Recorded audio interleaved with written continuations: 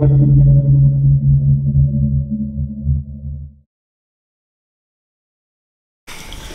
is going on, everybody? Thank you again for checking out the channel. My name is Winthorpe. This is the Doreen Collective. Should I do it again? No, we're gonna get right into it. But appreciate it always, guys, for watching the content, the videos. We're trying to grow this bad boy.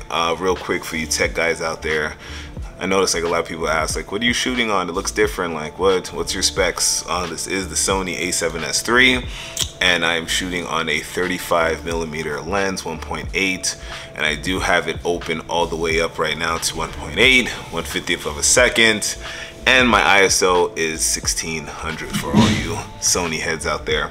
But I wanted to get into it today. So a couple days ago, I posted something on Reels, and I was talking about vulnerability, and just I posted it, but I didn't put it on. If you know anything about how Reels, you can post it, but it doesn't have to go right on your wall or your page. It could just go in the Reels little category, the little Reels folder.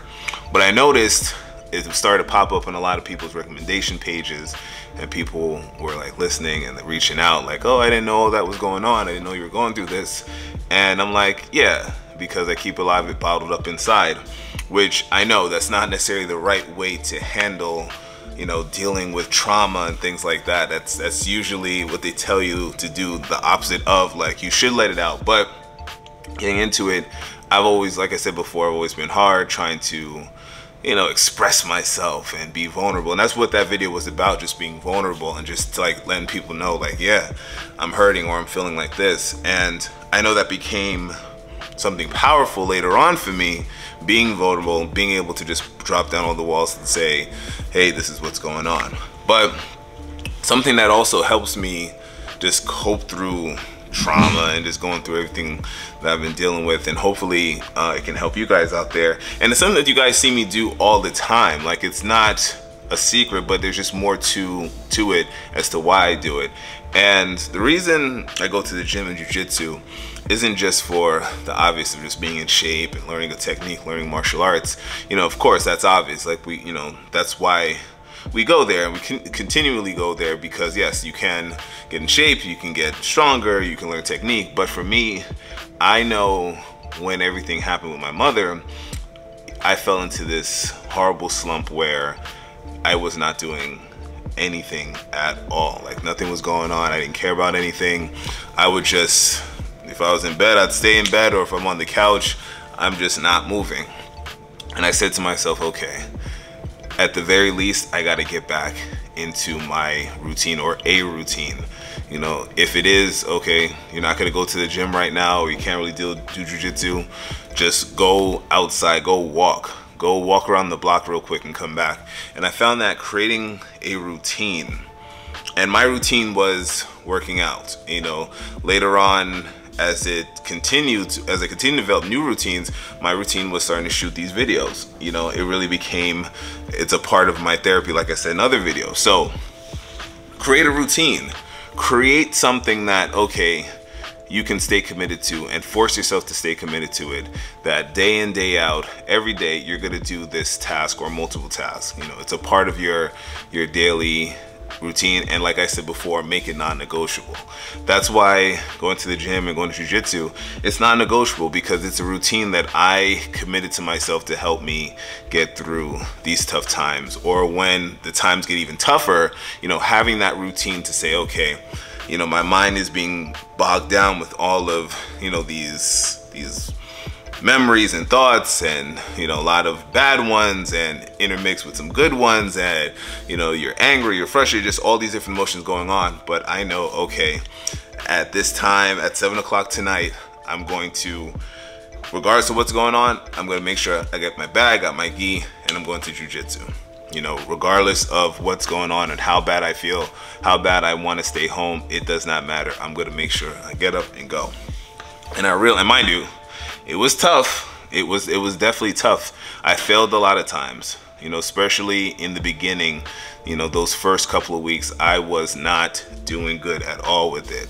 Where, okay, I got my bag, I'm gonna try to go to the gym. It's been a couple of weeks I haven't been, and I just put the bag right back down. Like, I can't do it. Like, it's just not happening. And it became you know, that was the thing for a while where I couldn't get out of the rut. And I had to really say to myself, like, okay, how long can you really go with just living like this? Because guys, I'm telling you, it was bad. It was really bad. And mind you, I'm not saying in the past tense like I still don't go through it. I'm still not dealing with it. It's just I'm able to have a better grasp on it. You know, it's always going to be something that I'm working on. But I know, matter of fact, you guys out there, for anyone out there that's going through something traumatic and it's those early stages that just happened to you, trust me, I know what you are dealing with. I know what you're going through. I know some of those thoughts that are going through your head, and I know those thoughts aren't good, and I know some of those thoughts are like a little crazy, and it's like, what, way out of your character. But you have to, you can't push them away, I won't say that, but you cannot allow it. And easier said than done, but trust me, you cannot allow it to consume you and just take over every aspect of your life, because it's just going to be a downhill snowball effect that it's going to be tough for you to overcome. And it took a lot of days by myself, miserable, and until I woke up one day and I'm just like, okay, what can I do right now, right? Like, these thoughts are gonna come. I get that. These thoughts are gonna happen. I understand that. But what can I do, right? What am I in control of right now that I could do differently? You know, and one of the things was like, hey, you can get back working out. You know, you can get back into jiu-jitsu. You know, even if it is just one time a week versus I was training, you know, 5, 6 every day if I could.